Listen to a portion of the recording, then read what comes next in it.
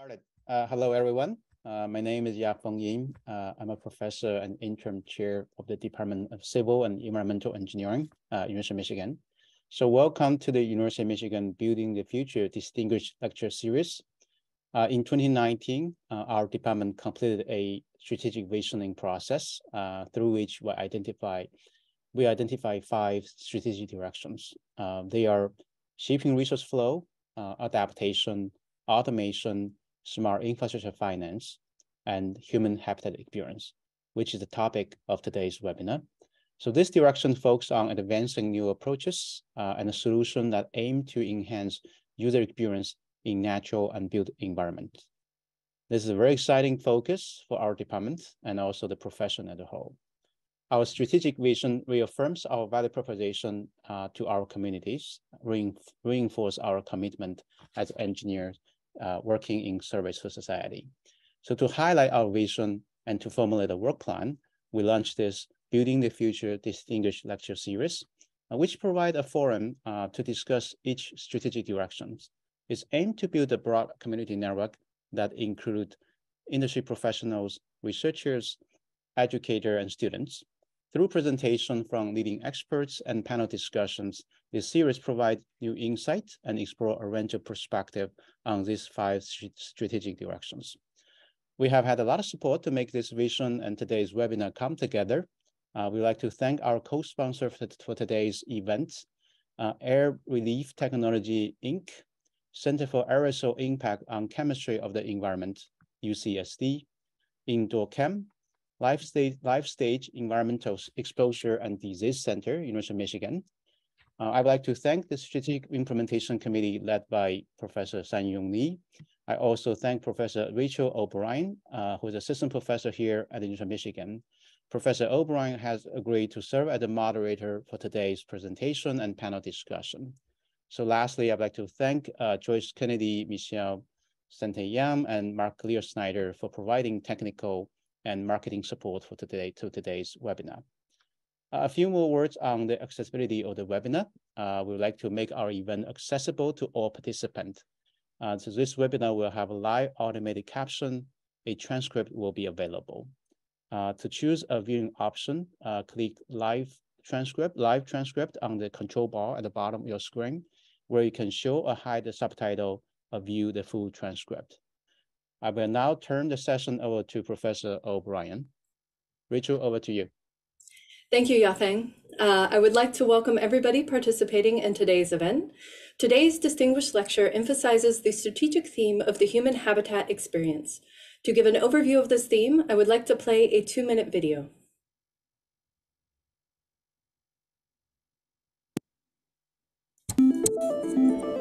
Civil and environmental engineering historically have had enormous impacts on the way in which people live their lives.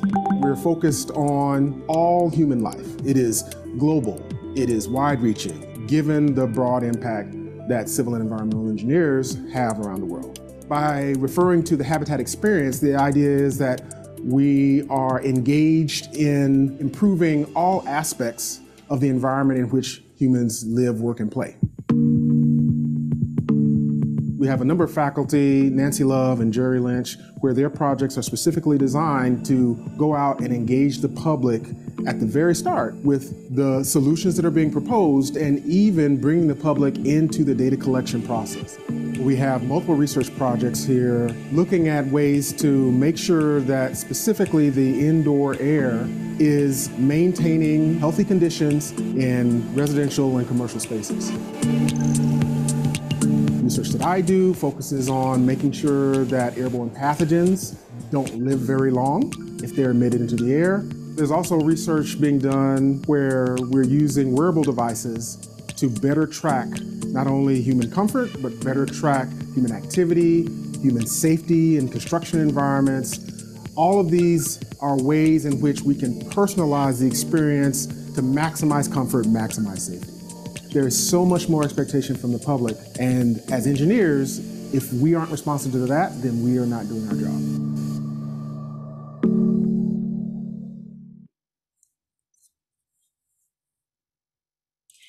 All right, during the lecture and panel discussion, I will invite participants to send in your questions using the Q&A function. We will try to get to as many of your questions as time allows. Now, I would like to introduce our very special speaker and panelists. We're very fortunate to have Kim Prather, Distinguished Professor and Chair in Atmospheric Chemistry, UC San Diego, who will speak to us on the topic of the critical role of engineers in science communication during the COVID-19 pandemic. The presentation by Kim will be followed by a panel discussion with our distinguished panelists, Dustin Popendick and Jim Rosenthal.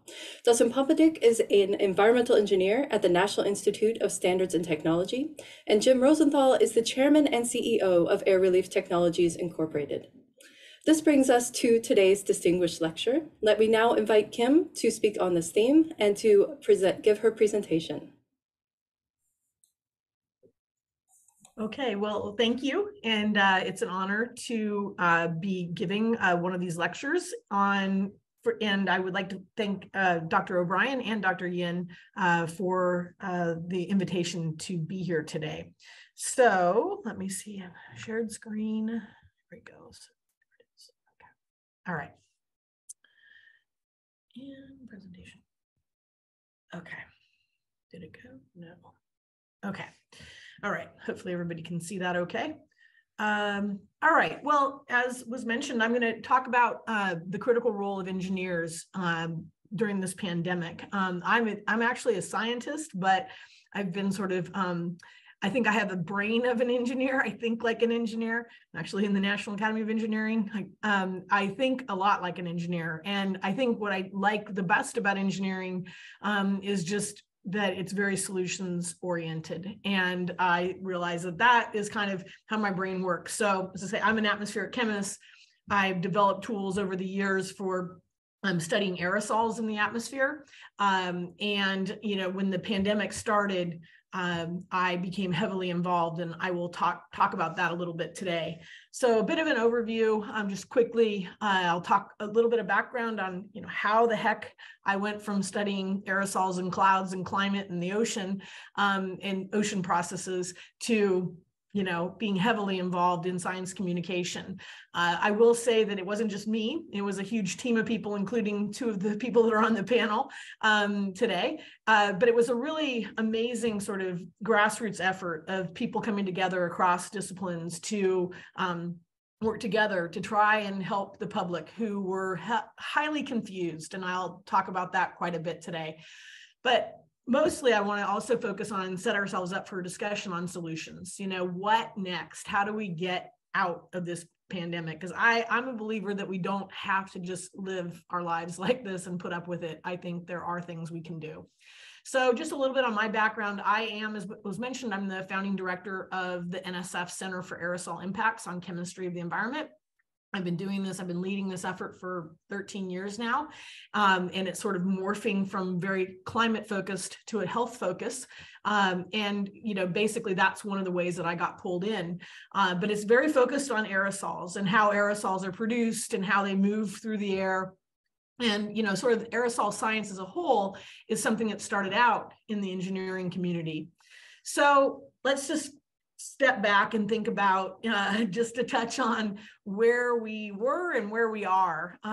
Sometimes they're a little bit too much the same given all that's happened in between. But the bottom line is that early messaging, you know, how does this virus get transmitted?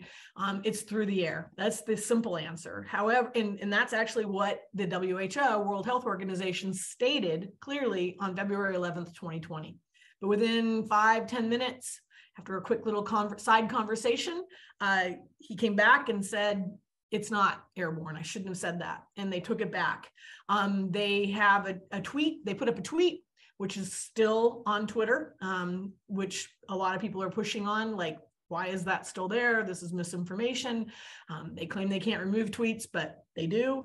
But this one is, you can still find it. And so this kind of is at the heart and soul of, you know, frustration, I have no other word to describe, of many of us, that, you know, the public is, you know, confused, and rightly so, because they hear different things.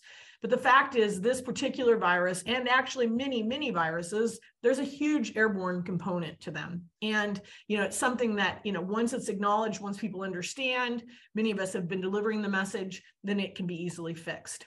So again, adding to the confusion, they say that it's, it isn't airborne, but it's definitely borne by air. I mean, that's the kind of information that has been out there and is sadly still out there.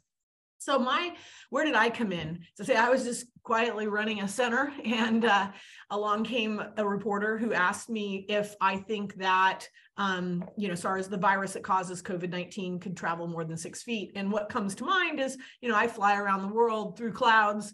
Aerosols can go all the way around the globe in about 2 weeks. So yes, I do think that aerosols can travel further than 6 feet. And so that led me to write a paper with an infectious disease doctor here at UC San Diego and a colleague in Taiwan. And basically, we just sort of stitched the pieces together. This virus is getting around mostly in aerosols. It's being released by people who are just simply singing. They don't know they're sick. And so that is the sneaky side of this virus and how things had unfolded at that time. So this paper ended up being incredibly cited, downloaded. It's the most downloaded paper in science history, I'm told. It really sort of resonated with people. But this was back in, I wrote it in May of 2020, and here we are. So then, that wasn't enough. I just sort of want to give you a flavor for the different little things we tried.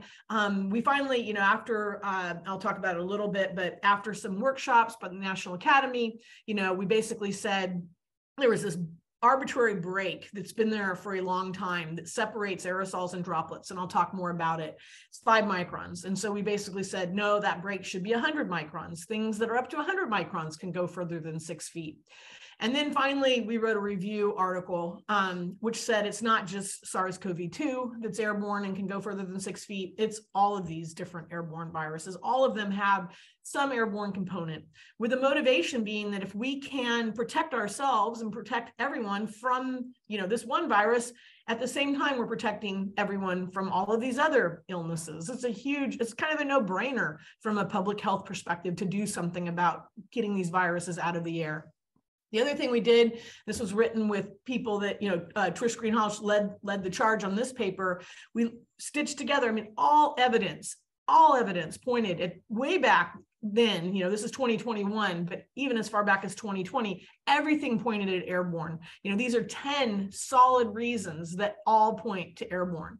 And so, again, we still had resistance.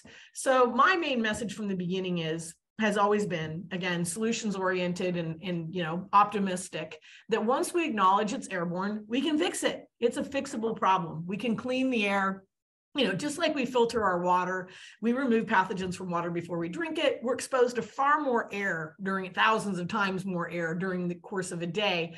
We breathe 22,000 breaths a day. So, and we're perfectly content for some reason to continue to breathe in pathogens and other harmful pollutants. So anyway, this is sort of where Twitter came in. And this is what I would say is the good side of Twitter.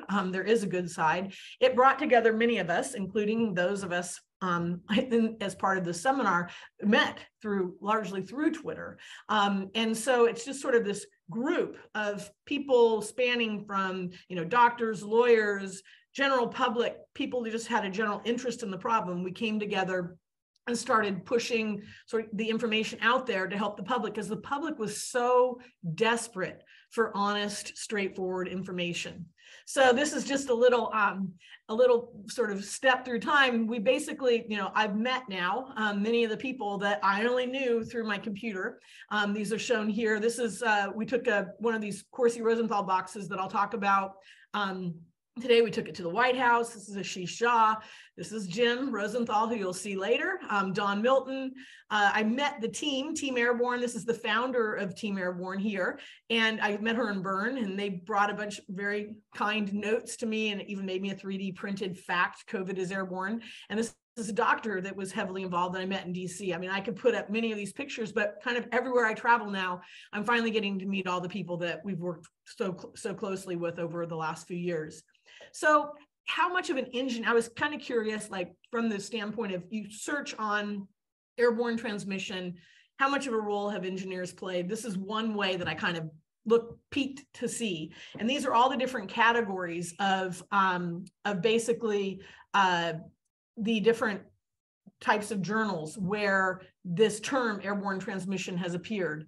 And so you can see that basically, you know, engineering's everywhere. You know, there's public environmental occupational health, and one could argue that some of those are engineering journals, but engineering, infectious disease is here. It's the third ranked one, pretty far down, but it's there. But it's basically largely been driven. I mean, it's air movement, right? And so it's just, you know, understanding, you know, these kinds of how aerosols move through the atmosphere, how they move through a building, how we can protect ourselves from ventilation and filtration. This is right at the heart of engineering, and engineers have played a major role in this.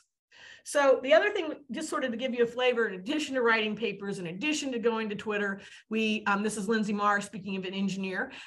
She, you know, I met her, I knew her before, but I've gotten to know her much better through this. We've worked together on many different workshops, and this is our efforts, you know, through TV. Dr. LePuc, who's the CBS chief medical correspondent, has become a good friend of mine.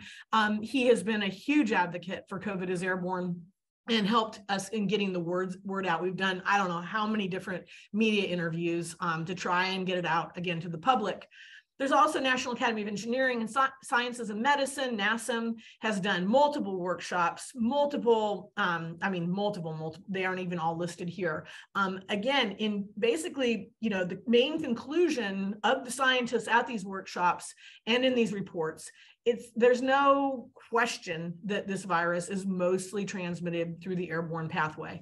And you may say, we all know this, why are you saying it again? And I get that question oftentimes, but when you walk into a business, what do you see?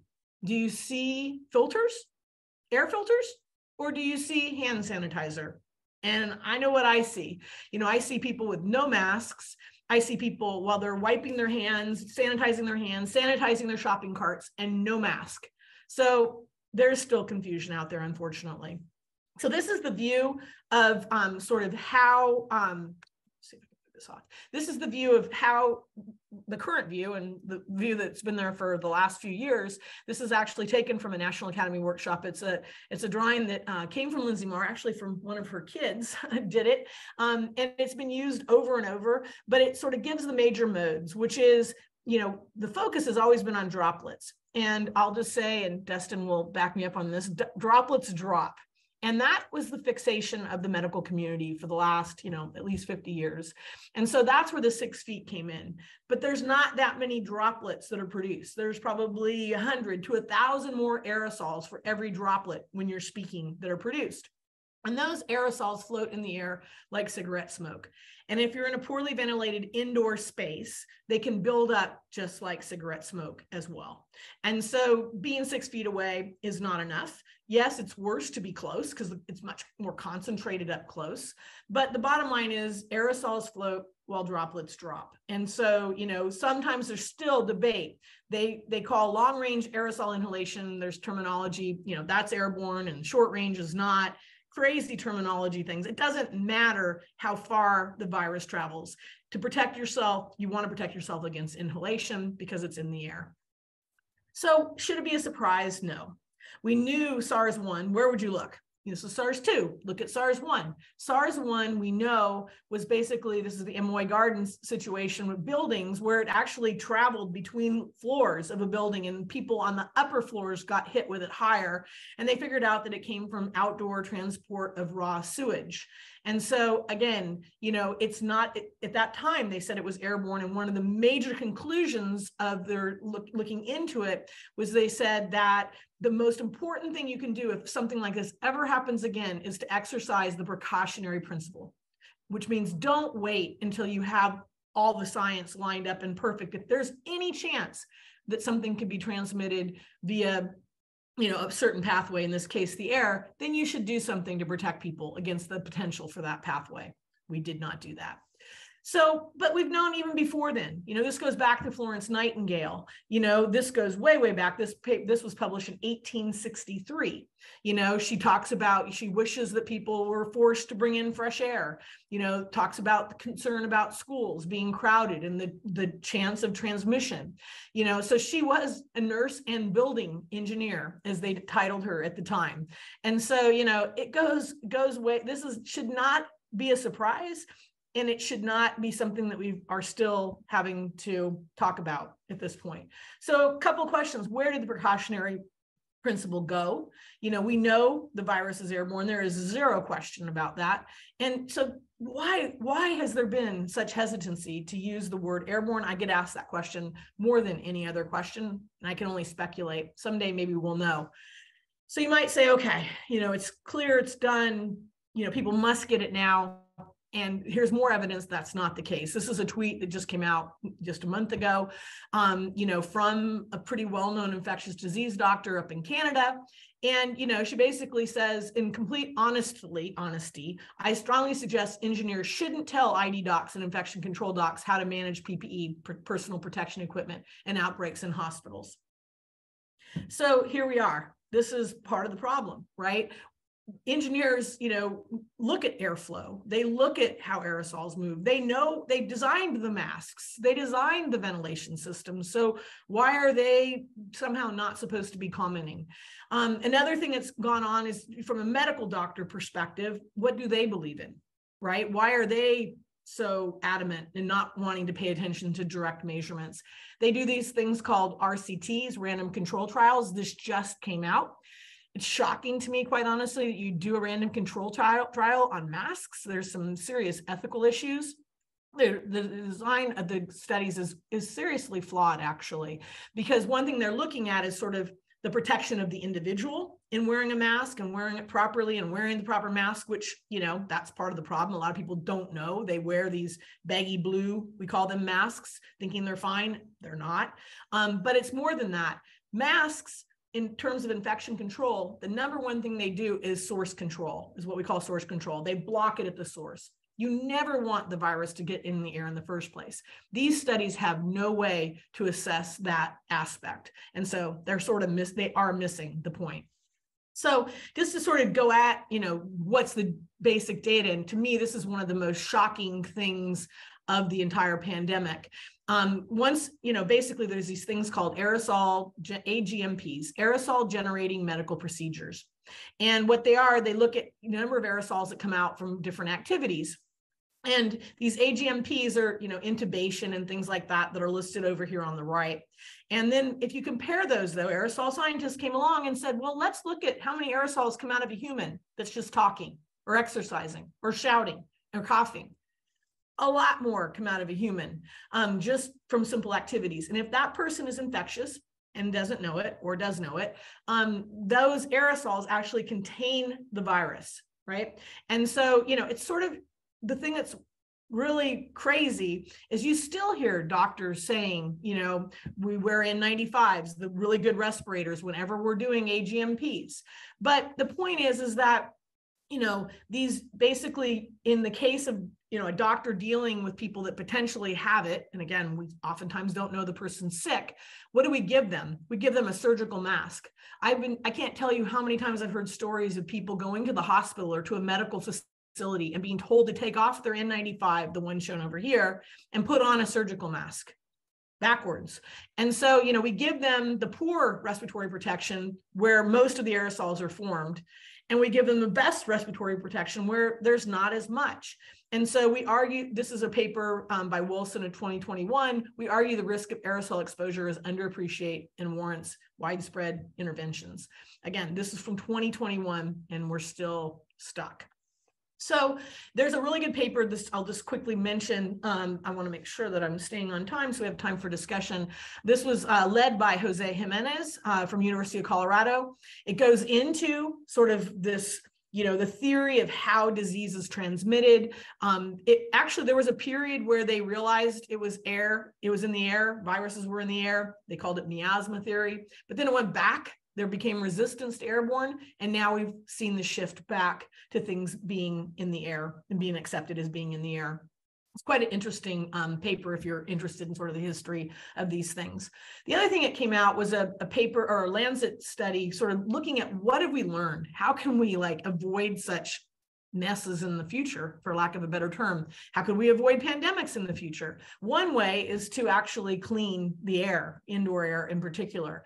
And so one of the major findings of this commission report, which just came out in the fall, was WHO acted too cautiously and too slowly on several matters. One was in endorsing the public use of face masks as protective gear or respirators, and to recognize the airborne transmission of the virus. And, you know, I will still say, if you do a search in Twitter and you look for the word airborne and WHO, they still are avoiding the use of the word airborne. They will tell you to ventilate, the importance of ventilation. They'll tell you to wear masks, but they still will not use the word airborne for whatever reason. So if we think about like, where are we in terms of understanding air quality? Again, a very engineering problem. You know, we basically have focused all like the money, the investment has gone into cleaning outdoor air, which is a good thing. People sort of think of outdoor air as much safer than indoor air because things are more dilute. You can't tell that here. Outdoors, it's pretty darn dirty. And, you know, air pollution is responsible for killing about an extra 7 million people per year. The other thing is that 70 to 75% of the people globally live in areas where concentrations of PM, particulate matter, exceed the WHO's limit of 10 micrograms per cubic meter of being breathing unhealthy air. That's outdoors. So we're very, you know, as a world, as a globe, we're very fixated on outdoor air. What about indoor air? Well, we spend 90% of our time indoors.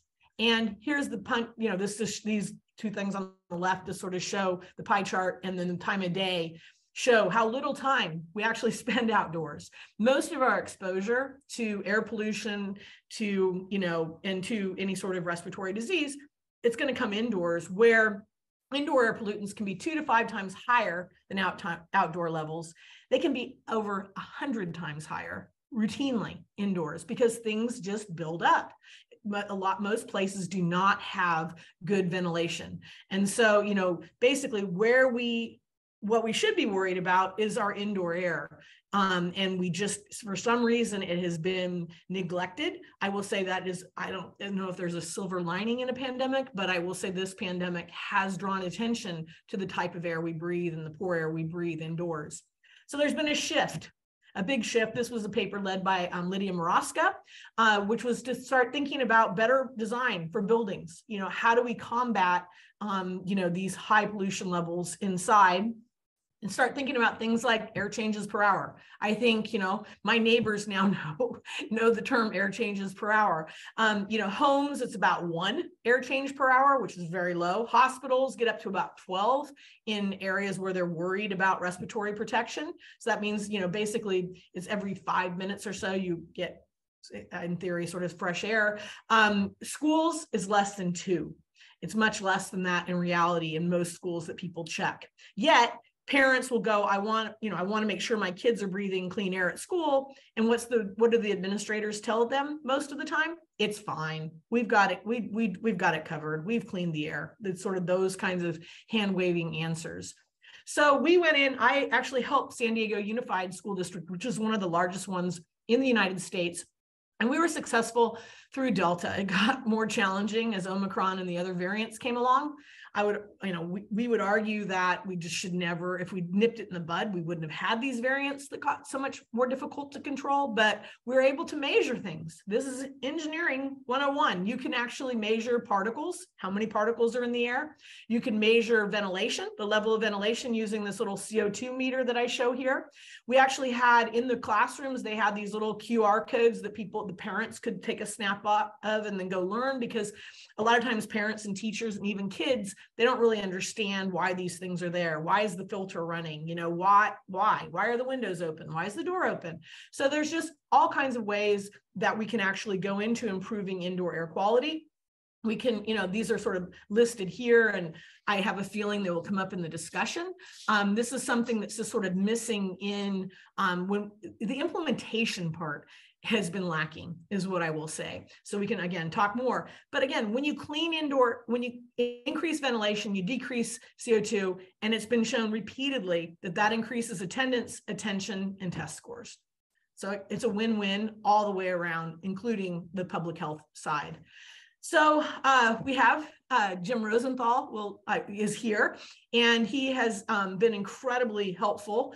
He and Corsi also looking at sort of making these little boxes, these handmade boxes, which I've talked so much about. People think that I have some sort of vested interest. I don't, other than protecting people's health. They work incredibly well, and in fact, they outperform HEPA's. And so I like them because, and I push them because it's an equity issue. More people can have access to these. They cost, if you build them yourself, takes about, I don't know, between 15 and 30 minutes, depending on how many you've built. You tape them together. We can talk more about it. It costs about $70. Some people say they look ugly. I think they're beautiful when I think about the job that they're performing. This just shows, sort of how simple they are to put together. Duct tape, and you've got the box. They cost way less. They can be quiet. Most people don't know that it's best to just run them on low. So there's just, they can supplement and they can get you up to 12 air changes per hour. We're getting near hospital level air changes per hour by sticking a couple of these in the classroom. And thinking about them, what are they doing? The simple way is they're breathing in air at 2,000 times the rate a human can. So they just filter the pollution, the wildfire smoke, the allergens, the respiratory viruses. It goes into that box instead of your lungs. And they can be cute. And so there's all kinds of designs. They're all over the web. It's been fun to watch people build these. So the last thing I'll say is, do they work? The most recent paper that just came out talking about sort of, how they reduce risk and lower exposure levels is shown here. And basically, I'll just give you a nutshell. They took a source, it's shown here, a little map of people. And you can see that, they basically released aerosol at one location and looked at the exposure. What they found is with just HVAC alone, yellow is high levels of particulate matter, or aerosols, 29.4, which is high. And you can see that with just HVAC, it stays high. They started playing around with putting one in the front and then one in the back, one in the, one basically, different, started at different sort of speeds, high and low. And then finally, purple is really low concentrations. And you can see they put one at the front and one at the back. So 2 in a room, particles are gone. So it's hard to surprise anybody by saying we took out the aerosols in the air, so they aren't there to be inhaled. What does that do? It reduces the chance of you inhaling them and getting infected. You can see that the best scenario in sort of overall exposure was going from, looking at, they compared unmasked and masked, right? And so clearly the best is to run 2 of these and have people masked. But I would argue that as time goes on, if we really clean indoor air environments, we won't have to have the masks, as people ask me, forever. We can actually clean indoor air. It matters that we do that first.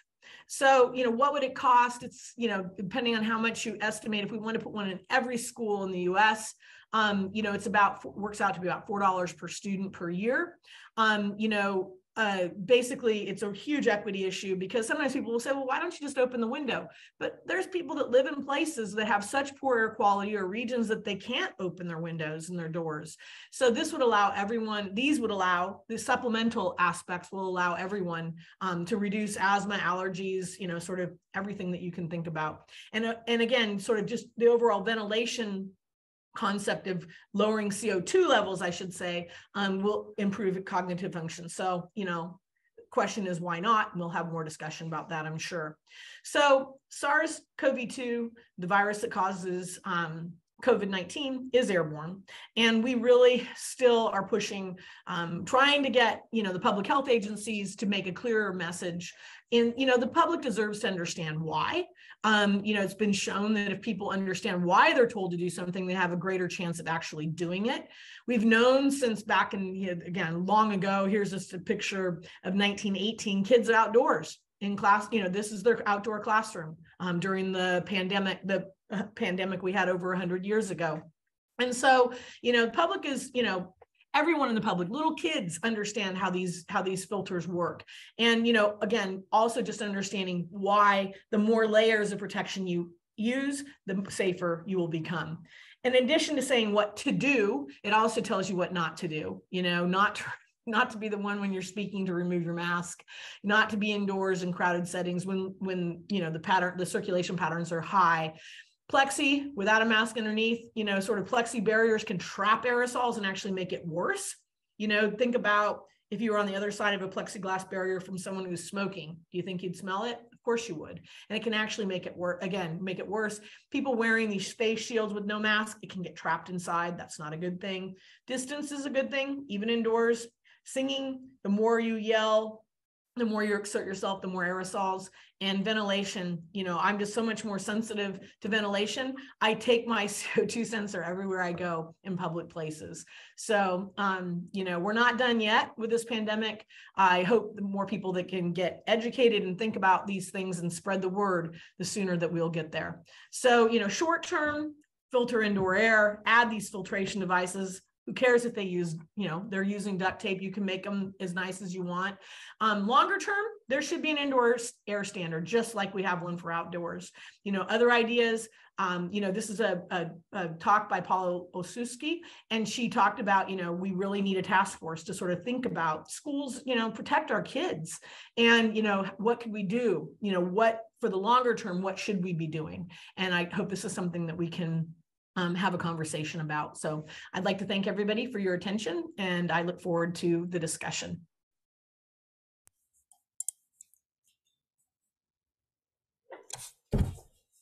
All right, thank you so much. That was a absolutely amazing presentation and a very inspiring talk. So at this point, I would like to transition to the panel discussion. So I'm going to invite our panelists to unmute themselves and to turn on their cameras. And while they're doing that and we're getting everything set up, I am going to do some brief introductions, again, for anybody who joined us a little bit late. So we have three panelists here. Our first panelist is our speaker, and that is Professor Kim Prather. Kim Prather is a distinguished chair in atmospheric chemistry and distinguished professor at the University of California, San Diego. She received her PhD from UC Davis, and at San Diego, her research is focused on atmospheric chemistry with a particular focus on aerosol particles. During the pandemic, Professor Prather has been the leading voice in airborne transmission, as well as the methods that we can use to protect against the spread of airborne viruses. And she's received numerous awards throughout her work. I'm only going to be able to cover a few of these. So she is an elected member of the American Academy of Arts and Sciences, the National Academy of Engineering, the National Academy of Sciences, and the American Philosophical Society. And then I just received news that this morning she also found out that she has been awarded the Gustavus John Estlin Award from the American Chemical Society for her science communication efforts.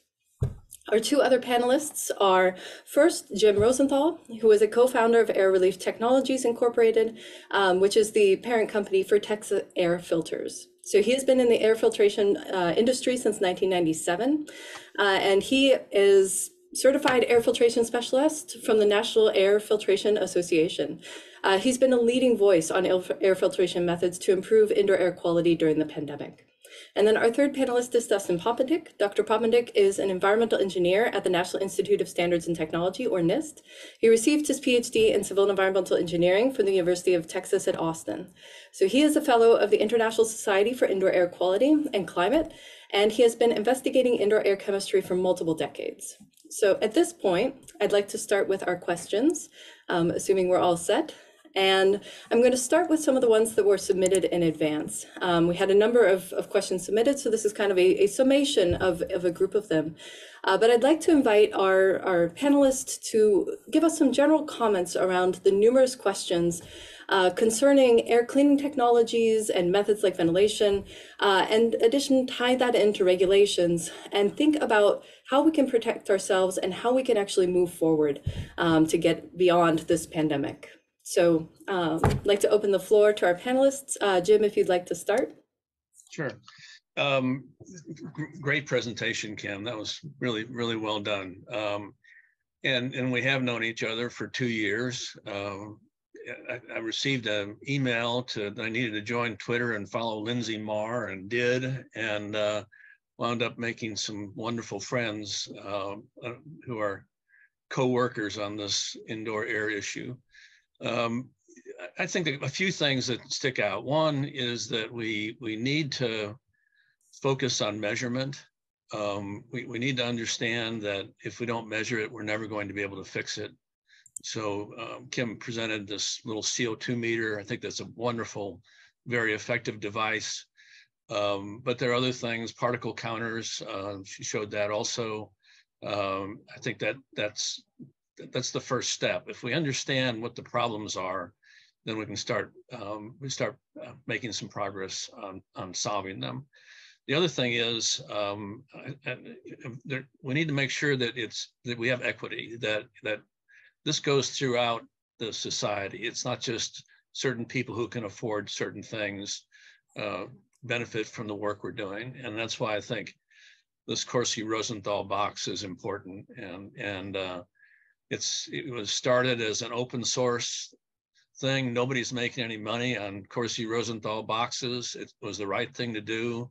And we're so happy that people all over the world have been using this technique to lower their level of infectious dose. So it's been a good journey. So those are some things we can do. I think we can expand this Corsi-Rosenthal box idea. For $70, you can make them, put 2 in a classroom, and dramatically decrease the transmission of disease in a classroom. Plus, protect you from wildfire smoke and allergens and all the airborne things that are in a classroom. Thank you.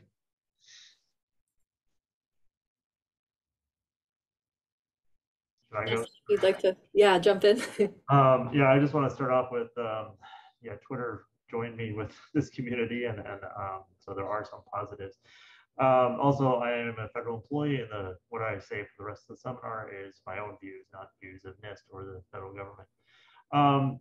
I think we need to, step back and take a look at water and how water regulations evolved over the century. Environmental and civil engineers have saved more lives than all the doctors ever have in history in just 100 years of water treatment.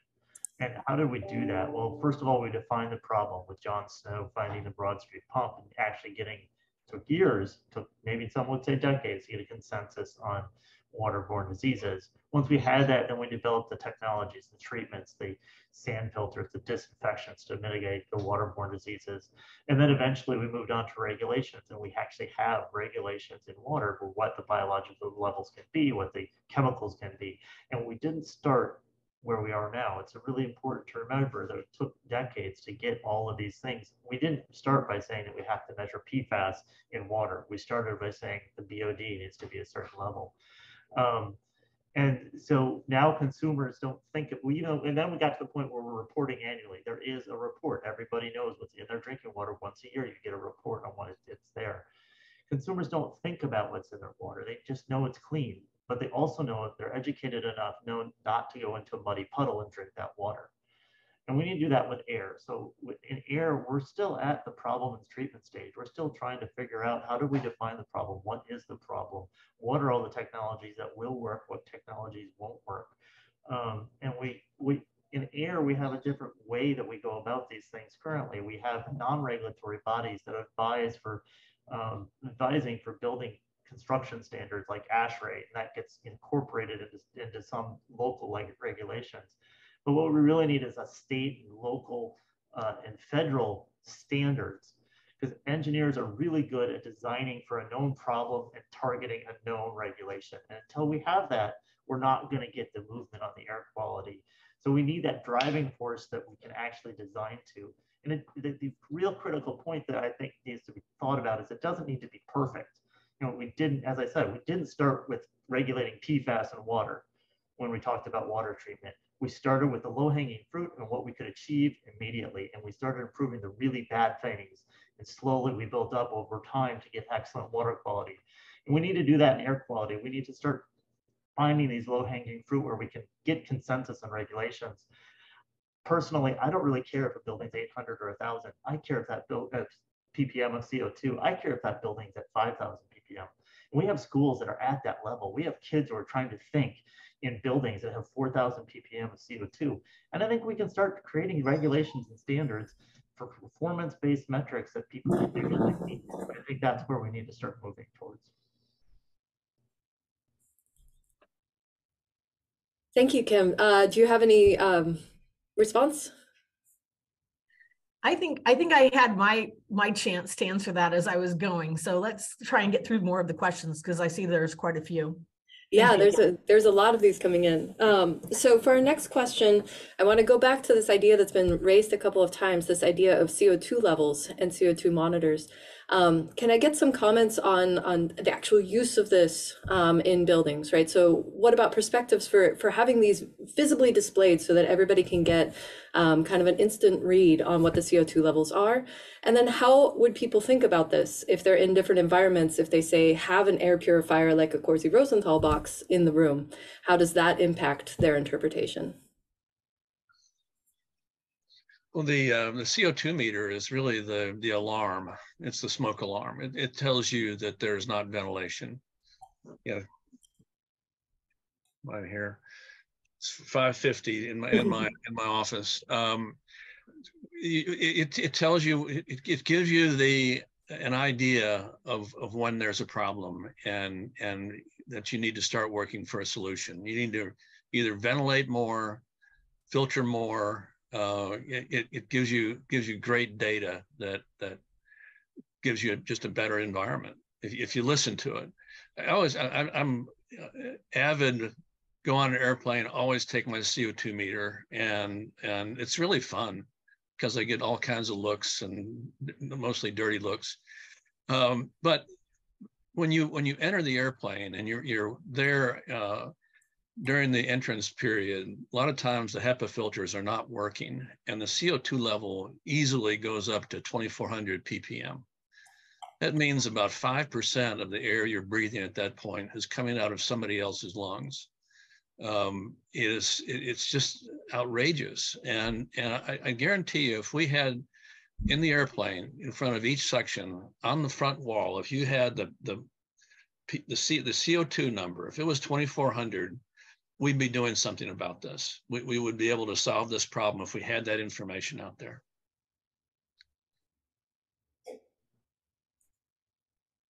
Go ahead, Dustin. So I see CO2 monitors, I see three major things. Number one is transparency. It's just like health grades. You're not going to go into a restaurant that has an F on a health grade and it's found a rat in the back on the thing.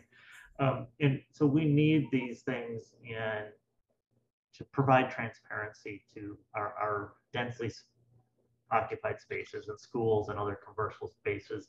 It gains occupant trust. Another important thing is that anytime you have these monitors, they actually measure temperature also and relative humidity. And it's really important to remember that, IEQ can also be IEQ, indoor environmental quality.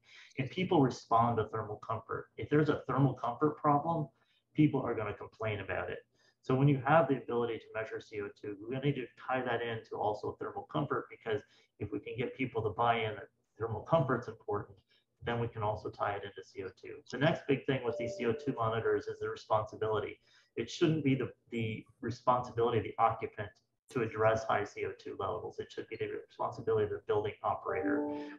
People who are using indoor spaces are not there to constantly monitor a CO2 monitor and open and close windows and things like that. The people who operate the buildings need to be responsible. And so these air nut sensors are great, but we need things that are logging real time and somebody can monitor from a remote space so they can actually see where the problems are.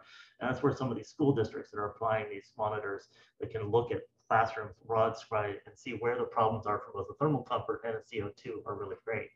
And the last thing I want to address is CO2 monitors are, despite the fact I love them, are not the silver bullet, and neither are air cleaners. CO2 is really only good for densely occupied spaces. It's not going to tell us whether air quality is good or not in spaces that aren't densely occupied. My office, I have 2 people in it, and I could have a really bad chemical in here that got dragged in from the lab this morning. That's not going to be represented by CO2. Also, air purifiers, if you're going to try and get a credit for having air purifier for a high CO2, you need to be aware that really needs to be addressed by a professional if we're going to get that credit, because you can have people put in an air purifier, 1 may not be on, 2 it may be well undersized, And 3, air purists can sometimes, depending on the type of air cleaning technology, negatively impact other parameters of the indoor air quality. Air cleaning is not just biologicals, it's not just air, particles and viruses, but it's also chemicals. And we need to be aware of what we're doing from a chemicals perspective. And so air cleaning, most air cleaning technologies really only address particles. And so we need to make sure that we're talking about air cleaning, we realize that there's no real silver bullet. We have to take into account ventilation, we have to take into account particles, air cleaning things, but it's all going to be a combined effort. It's not, there's no single thing that we can do, but we can use CO2 monitors to identify those really poorly ventilated, densely occupied spaces and get people to act on them if we have appropriate regulations. I'll just quickly chime in. Just I agree. The comments are so good, and I just want to make one point because there's actually, I'm kind of looking at the questions in the chat that are coming in and trying to think about it. I mean, there is confusion over the CO2 sensors. They're the simplest, most available thing that we have. And so, but they only get you so far. And a lot of times people get really confused. Like even on an airplane, when you see it at 3,600 ppm, that looks bad. We want it to be, what number do we want? Well, we'd like it to be like outdoors, which is what, 420. But less than 800, I'm pretty comfortable. It just tells you have fresh air is basically what it tells you. But if you have filtration running, as airplanes do, it's not going to change the CO2 level. So sometimes people get confused by that. And I get asked that question quite a bit, which brings me to my final point, which is the tools exist to clean indoor air. The tools exist to measure indoor air. We have everything we need. The science supports what we're saying. Like, we need to do something. And so what I see is implementation is a big problem. And part of that is just the education component. I can't tell you, we have filters here at UCSD. We have Corsi Rosenthal boxes in the main large lecture halls. I won't lecture if I don't have a CR box next to me, or between me and the audience. And even then I still will wear my mask when things are bad. But, I can't tell you how many times I walk in that room and that box is unplugged. There's no, and these are, professors that should know better, but there you have it. But in schools, it's even worse. And so one of the things we did in San Diego Unified was we ran these particle counters around and kept those in different rooms that had poor ventilation. And then the facilities people would see if one started getting really super high on particles, which is where the virus is. And they would go find, inevitably, someone had turned off the box. But, people turn them off because they don't know that you're supposed to run them on low. And then it's fine. So there's just a lot of education and a lot of steps behind. It's not the lack of science or measurements. Those one of the points I want to make. It's implementation and education that we have to somehow do better on. Great, thank you so much. This is a wonderful discussion. So I want to bring this, we have, I think, time for one more question. I want to kind of bring this back to the overall theme of this talk. And, that's communication and really trying to get this message out, but communicating on multiple levels. So communicating across different fields, but also for scientists, but non-scientists and non-engineers to be able to communicate the needs. And so any recommendations that our panelists have for how people in the audience or any of us can start to try to facilitate these types of changes in our spaces. Well, it's communication. People forget this, but communication is repetition, and being able to repeat the message over and over is very important. And then it's education. I mean, how do we bring this to the elementary school students? How do we make sure that people understand things like what a ppm is? And in that regard, I'm actually somewhat encouraged by the fact that we are smarter today than we were 3 years ago. The general public knows much more about air filtration, about CO2 levels, about all kinds of different things. And it's not the majority of people, but certainly there are a lot of people that understand what needs to be done. So I think it is repetition, having the message, repeating it, One thing we're doing, this Corsi-Rosenthal box idea, when so it's not a product, it's a movement, and it's all over the world. And we have started a foundation called the Corsi-Rosenthal Foundation. And the idea is to put together class programs that go to different schools all over the country and make sure that these things are taught and learned. This is the best STEM project that I've ever seen, and it teaches so much. And I think if we start young and make sure that the people, that kids learn about this, you know, a lot of times they're the best educators. So that's what I think needs to be done.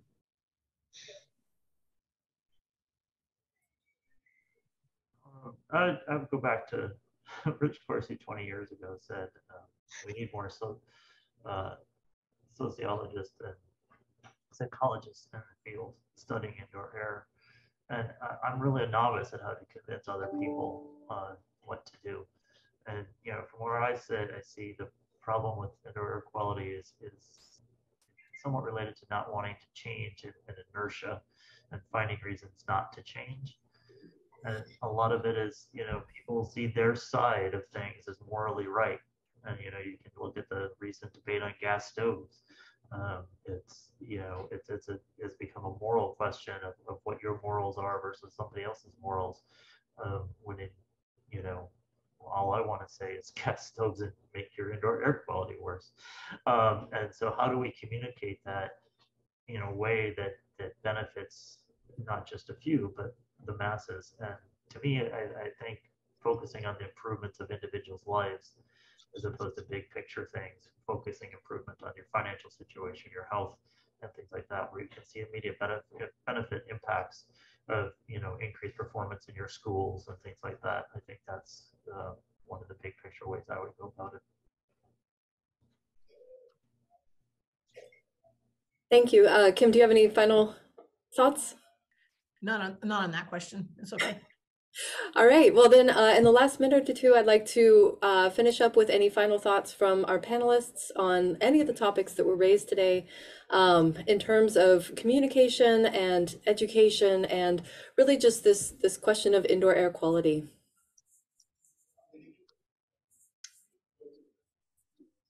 Okay, I'll go. Yeah, I mean, I just, first of all, I want to, again, thank you for holding this. There's, I see there's a lot of interest in this. It's nice to see so many people who care, and we just have to get the word out. I keep thinking, you know, the word has somehow, and one of the things I'm doing, I didn't mention, but, you know, there's questions about how do we do this? And you know, I sort of started at the big level of thinking WHO, CDC, and there was not enough movement there. The White House. But now I'm sort of working with the state of California, which has I sort of convinced them that, you know, we led the charge in cleaning our outdoor air, so why don't we lead the charge in indoor air? So I believe in, you know, little levers, and I'm hopeful that we can sort of pass them. And I know there are states that are doing this, that are starting to go after this clean air standard. So that gives me lots of hope. I mean, I keep hearing like, you know, don't we want our lives back? Of course we all want our lives back. And I think we can have them back. We just need to, you know, I'd feel more comfortable if we would clean indoor air first. And then I'd be more content. I'm getting my life back as well, because this has been dragging on way too long. So that's my last comment. Thank you. And thanks again for having me. Thank you all so much. That was an amazing presentation, and I really enjoyed this panel discussion. So I'm just going to have some closing remarks and thank everyone for attending. Please let us know your thoughts about this event by responding to the short survey that's going to be added as a link in the chat. I'll also highlight that this video has been recorded and will be available on our YouTube channel. It will take about a week or two for closed captioning to be finalized. But if you have interest in revisiting any of these topics, you can find it there. You can also please visit umservice2society.org to explore our strategic directions here at the University of Michigan. And we also have a new LinkedIn page with some information on it. So please feel free to explore that there. Thank you all so much for attending. And, you know, this was absolutely fantastic. And I am so happy that we had the opportunity to have this discussion and to really share these ideas, because I think this is incredibly important moving forward. So thank you.